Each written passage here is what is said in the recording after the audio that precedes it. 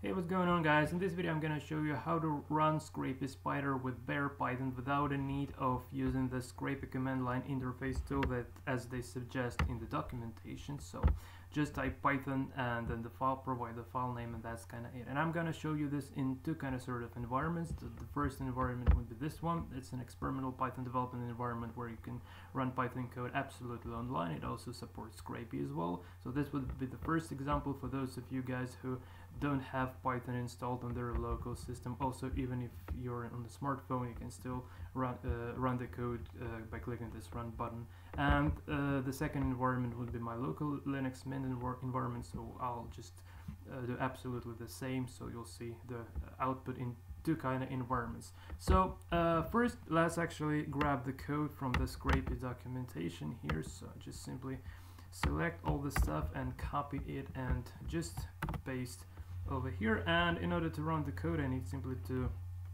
press Ctrl+Shift+Enter and just click the run button in the below there. But now nothing happens, and why? That's because we've just defined the class and we didn't really specify any logic to run our spider. So in order to do that, we need to do the following things basically. So first we need to say from scrapy.crawler import what is known as the crawler process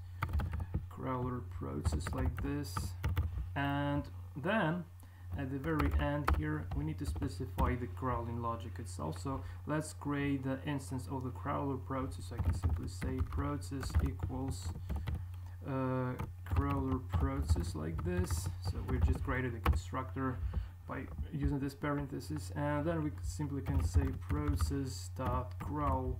And the crawl method would take the spider name we want to crawl as the argument. In our case, this is the quote spider, so just copy this here and paste it over here. And the last thing to say is actually process.start, and this is kind of it.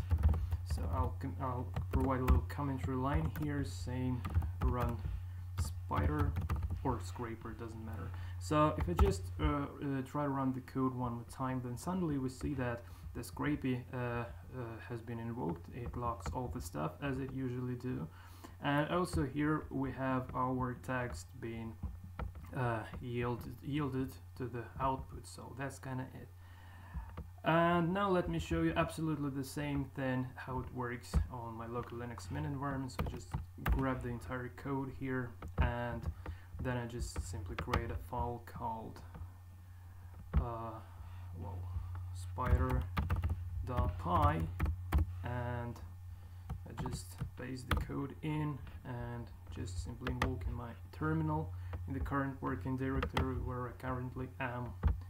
And here if I simply say Python 3, well, I have Python 3 here. You can use Python if you have the only Python. So Python 3 spider.py, and basically we have absolutely kind of the same result. So the SCRAPY has been invoked, and it just did process all the stuff and extracted the data. Okay guys, so this is it for this video. I hope that you've learned something interesting out of this. So until next time, and take care.